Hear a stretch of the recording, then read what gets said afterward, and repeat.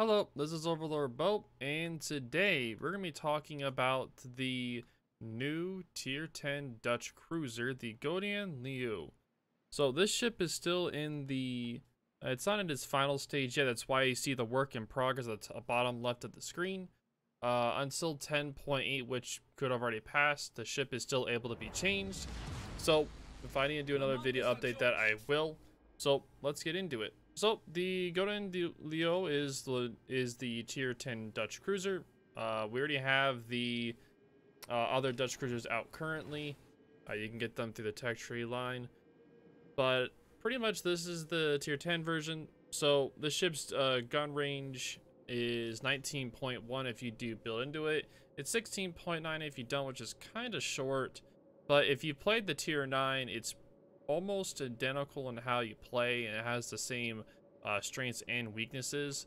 But let's get into the build of this vessel real quick. So the build of this ship, I have it as the main armament, DCP-1, aiming systems, propulsion, concealment, and the gun range there. And for the commander, I have it as gun rotation, gun feeder, the anti right here, the superintendent, concealment, AP for the extra AP strength damage, adrenaline rush, and the close quarters. So let's switch on back to the game. So as you can tell, this ship is pretty maneuverable, going about 33.5 knots. The armor scheme is pretty similar to the Tier 9, but instead of having the not as strong bow, this does have a 40 millimeter icebreaker bow on the bottom with about a 26 millimeter top armor for the bow as well. I'm just turning on the full interface because you guys know how it is with this interface, it never turns on. But so as you can see in the match, I'm currently getting to a kiting position. I will be reversing back to face off against the Fenzia. This cruiser is very strong at doing one thing, and that's really kiting. If you try to push in too much with this ship, it does suffer a lot from citadels. It's not the best for that.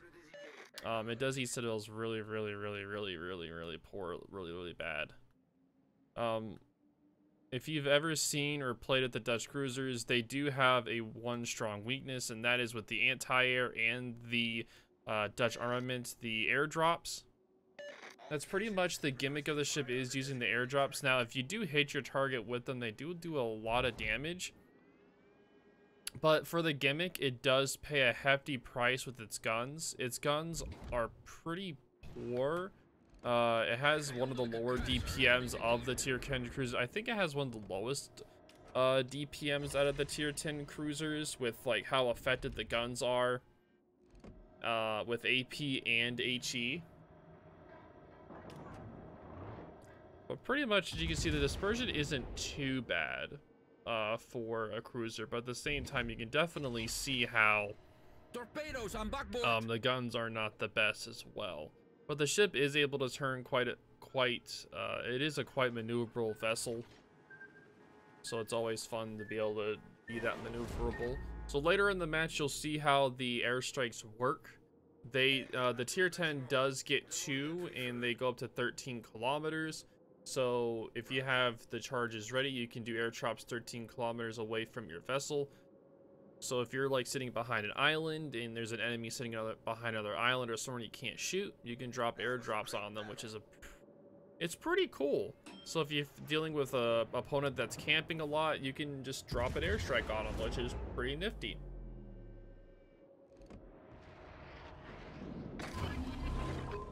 Now, as you can see here, I do have a completely broadside MOSFET and only do 5K. The shot was a little bit off, but at the same time, it should have done a lot more.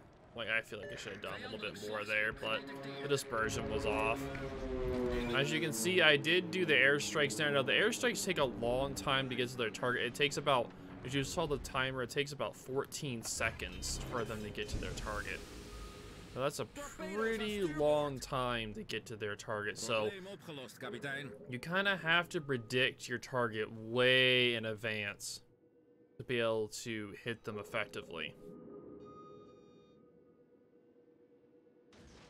Now, for the Dutch cruisers, they're not really good at brawling. Like, they're more like, they're meant to be more longer range or sitting behind islands using their guns in a safer position, as you're about to see in a little bit.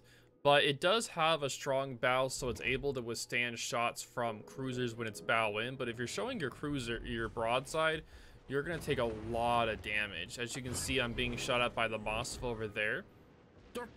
But with this dispersion here, you're going to see how much damage it does due to the Mossfa. So with good dispersion in a broadside cruiser, you can slap them. As you can see, I did 3 citadels and 5 pins for 29k damage, which is really, really good. But if you look here, I do try aiming for the armor belt here, and it does ricochet. It kind of shows the pen angle isn't the best for this ship. And now we kind of do a little dance here. He was able to knock out my gun, but I was able to repair and get it back up. Now, I do find this part pretty funny here, because he starts just showing me his broadside, and that is a fully destroyed Des Moines. So even though the Des Moines was, like, at first having the advantage, I was able to get the broadside shot on him and take him out, which is very nicely done. So here you're going to be able to see a successful drop, so you can see how much damage it does onto the Fenzia. At this point, I thought I was already dead, so I kind of panicked and kind of just relaxed a little bit. But yeah, as you see, I hit 5 bombs and detonate 9,800 damage. Now let's talk a little bit more of the ship now I'm dead now. So with the build that I showed earlier, you get a range of 19.1 kilometers. Now, that's not a lot of range for a cruiser for tier 10, so you have to be really cautious when playing this vessel. But the thing is that this ship does have a 10.3 kilometer range and you ability to do the concealment. So you're able to be really stealthy when you're playing this vessel. Now, the reload on this ship is 16 seconds, which is a pretty long reload. That's why I need to have gun feeder on this vessel. But this ship does have DFAA, which gives it very, very, very strong anti-air, which is really good. Really good anti-air. I couldn't really find a match where I did okay in, where I had anti-air, like had to fight anything with the CVs. So I couldn't really showcase the anti-air, so I do apologize. But let's just get down, while we wait for the match to be done, let's talk a little bit about how I would recommend this ship for randoms, clan battles, and ranked. So for randoms, I could see this as being a fun ship to just meme around with friends in a div, to just drop a bunch of those airstrikes onto enemies. I could see that being a fun factor. The ship also does have a nice bow, so you're able to kind of bow and do a push with the vessel as long as you have support. But at the same time, if you show any kind of broadside or you're aft, you're going to get decimated for sure. So for randoms, I would recommend the Gouden, and I do apologize if I mispronounce the name. And again, the ship does come out in 10.8, so that's around September 16th, 17th, or 18th, I do believe. If it's already past that date, then there you go. Now, since we just talked about random, let's talk about ranked. So, would I recommend this ship for ranked?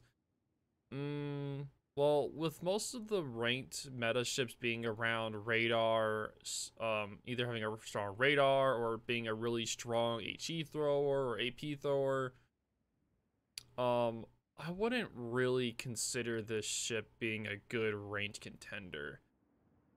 with there being less ships, it could do nice with being an anti-air ship against a CV, since most of the ranked tier 10s have a lot of CVs, especially FDRs. So I could see this being a potential, bring it in as an anti-air support when there's days where there's a lot of CVs roaming around. Because this ship does have a 6-kilometer anti-air, which is pretty normal range for anti-air, which is it's really strong as well. I think it's one of the top anti-air ships in the tier out of the cruisers for tier 10, also because of the fact it does have DFAA. So I could recommend it for being like an anti-air cruiser. Now it is gonna suffer against the more kiting cruisers, say like in the Vesky or Hindenburg or Henry or Sal.